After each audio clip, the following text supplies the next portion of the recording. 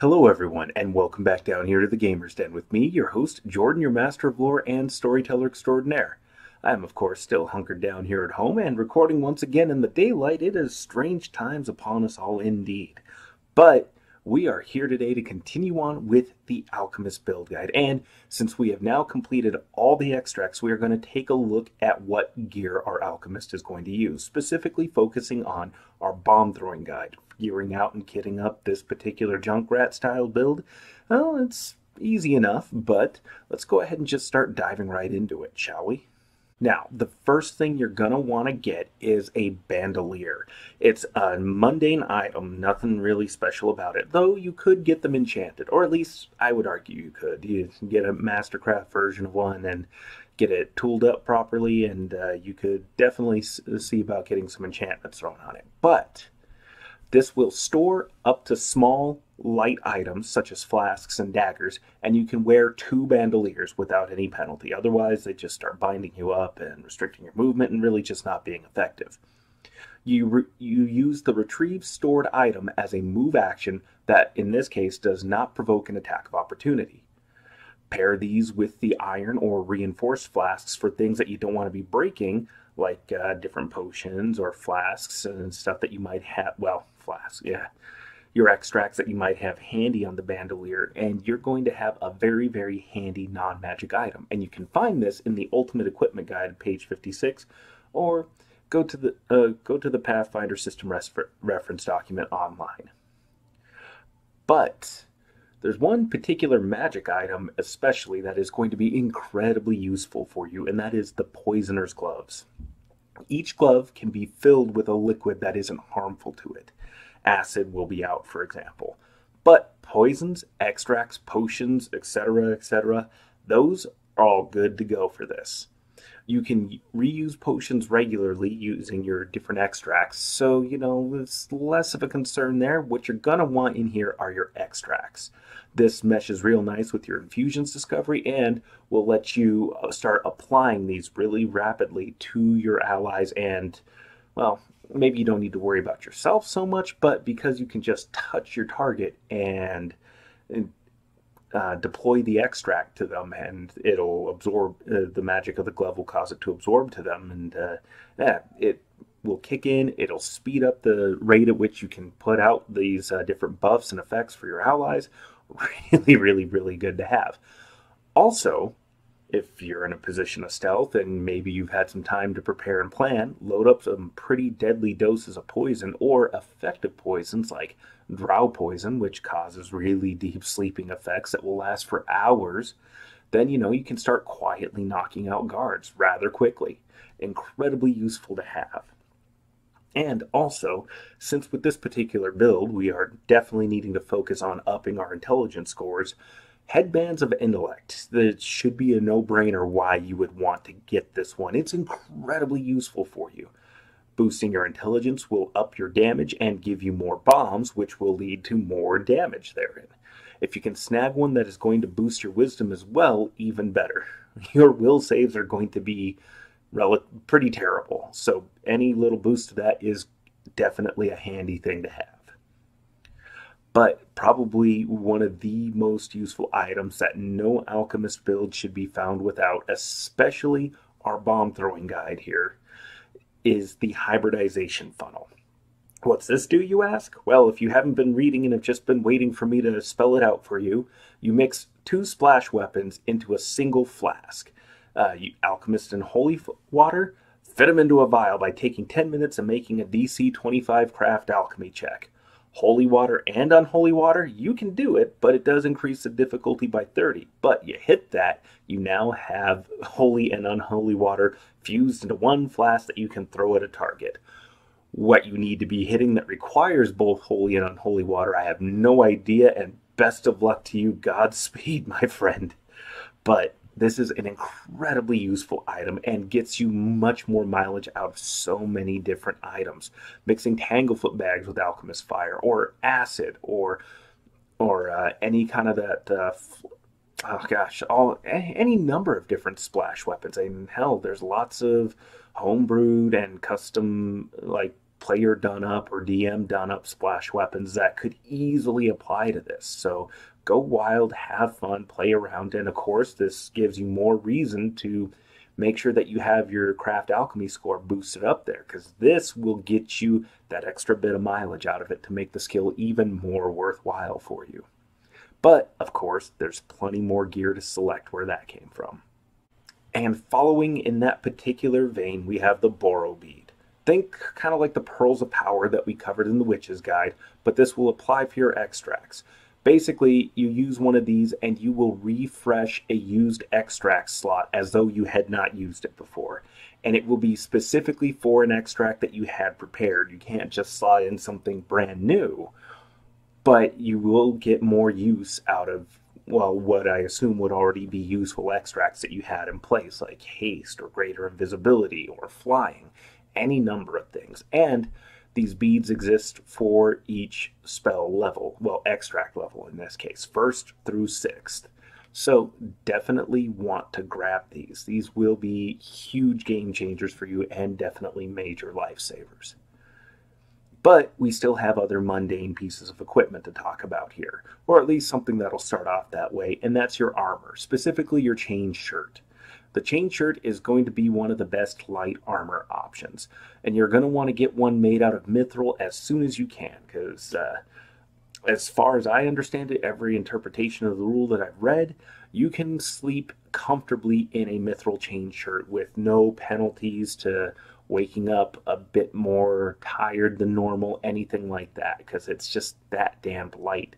I mean, having armor made out of mithril already will take the armor to one weight category lighter. So heavy armor will be medium armor. Medium armor will count as light armor. So light armor, especially something like a chain shirt, just being made even lighter, it's got to be damn near like wearing cloth. And you'll be wearing cloth underneath of it anyways, because that's how armor works. Sorry, I could get into that a little too much with my history background. But magic, of course, will make everything better. Ghost Touch in particular comes to mind for your insubstantial variety of opponents. It's just really, really good to have. If you're not facing a lot of undead or incorporeal opponents, then, you know, maybe you can skip that one. Go for something else, like the fortification effect, to help give you a chance to shrug off some of the critical hits that you might be taking. But, you know, just go with what is set to the particulars of the campaign you're playing in, and you'll do just fine with this. Also, we have the buckler, which you will keep your hands free just having it strapped to your arm. You get a +1 bonus to your armor class. If you get a Darkwood buckler, it will of course be lighter than normal, and as always, get it enchanted as you're able to. What enchantments are going to be most useful, again, just depends on what exactly it is you're facing down. But there's plenty of useful options out there, and really, even if you pick up, say, you get some random loot and it's a Darkwood buckler that has a random enchantment on it, maybe that enchantment won't be useful all the time, but hey, it's a free enchantment, free magic shield. Take it, run with it. And keeping on with our mundane equipment that's going to be really useful for you, especially since we're a more skill and gear-oriented kind of character class as opposed to the Witch, we have the spring-loaded wrist sheath. You get an item at hand as a swift action by using this, and it's basically a hand device. It's exactly what you're thinking of. Mounts to the arm. You can have a dagger, a wand, or it also lists like 5 arrows or 5 crossbow bolts. I mean, I'm not sure how 5 arrows would fit on a normal human-sized forearm, but hey, it's what the rules say you can pull off with, and we are going with more of a rules as written, maximized, optimized build guide sort of thing. Well, maybe not maximized, but you get the idea. So you can have a poison dagger here ready to go and hurl it with impunity as a swift action, not having to worry about drawing it, not needing to have to worry about having quick draw or anything like that. This will be a very, very useful item. And then, of course, we have the different weapon branches. So Each of these is situational and kind of dependent, again, on what it is you're facing, but it's so much less expensive than trying to have the different enchantments or specific materials in place to get your weapons to count as silver, cold iron, ghost salt, or having adamantine effects applied to them temporarily. This helps a lot with overcoming specific damage reductions, especially if, say, you've got a magic dagger of returning, say it's a +2 weapon overall, but the creature you're throwing it at, it requires a magic weapon to hurt it, but it also needs to be silver. Well, apply the weapon blanch to it for silver, and it will now count as a silver weapon. You can throw it, have it return to you, bam, you've got your weapon back, and you can blanch it some more and keep that effectiveness going. Although you're probably going to be using your bombs just to, if it's that kind of a creature, you're going to want different kinds of dispelling effects and maybe force caging it to keep it in place, but you get the idea. Other items that are going to be handy for you, and a lot of these are going to be handy regardless of the class. These are things that will be useful to all character classes regardless of build or differences in what they're supposed to be doing on the battlefield. Things like the handy haversack, which will let you draw an item as a free action because whatever item you reach for is going to always be on top and within easy grabbing position. Then you have rings of protection, which are going to boost your defense, and because they count as a force effect or a miscellaneous armor bonus, they are going to apply to your regular armor class, your flat-footed, and your touch armor class, which is huge, absolutely useful.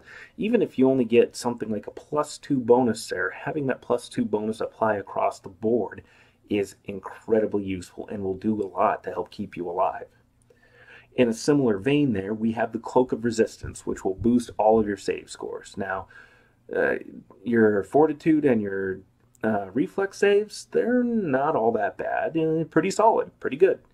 But your will save definitely needs a boost, and it doesn't hurt that your other 2 good saving throws will be boosted by having this cloak as well. And then, of course, Wand of Cure Light Wounds. You can make use of it, but even if you're not in a position where you're able to, you're throwing bombs constantly, or you're moving about, you're positioning yourself, whatever it is you might be doing, toss this wand over to the cleric or to the druid or the bard or whoever, and they will be able to start healing a lot of the party, especially after a fight. And really, it's an inexpensive item and will get you the maximum value for your coin in terms of the amount of healing it's going to provide. So definitely have one on hand, even if you aren't the primary healer, even if you don't plan on doing any healing. Just helping out your teammates and making sure that they don't have to keep expending all their resources or feel like they're the only ones expending all their resources trying to keep the party alive will go a long way in helping keep, the party alive and together, and hopefully minimizing some of that infighting. But RP being what it is, who can really say what exactly is going to happen? And certainly there are more magic items out there that are useful. There are so many different belts, like the Blinkback belt. Definitely good if you're going to be focusing on a lot of knife throwing, but even if you're not doing knife throwing, it's useful just to help keep yourself mobile, out of range, out of reach. Very, very useful. And of course, the different arrays of potions out there, and there's certainly plenty of other wands and scrolls that are useful, but those can be, in some cases, incidental to campaigns. But if you don't have armor for some reason, a scroll of mage armor never really hurt anybody. And again, it's one of those things, supplying different buff effects or healing effects to help out with the party can be incredibly useful. Hi, little one. I am joined by my co-host, my most adorable co-host, Nora, journeyman storyteller, and 7th Circle initiate to the different mysteries and lores we contain herein. Say hello to everybody, Nora. Can you say hi? Hi. Aw, that's awesome. I love you, little one. But with that said, now that this little munchkin has escaped, I'm going to have to go tend to her. So, thank you all so much for your time. She's bringing about more familiars and homunculi. This one in particular is a chocobo of the white magic variety. Yes, that is a quack quack. Can you give the chocobo a hug? Aw, so cute. If you've been enjoying today's videos, maybe consider popping around over here somewhere to view more content that I've been producing, bringing about to you. My goodness, my flow and rhythm has been all thrown off now. But with that said, I've been your host, Jordan, your master of lore and storyteller extraordinaire. You all have yourselves a good time and good night.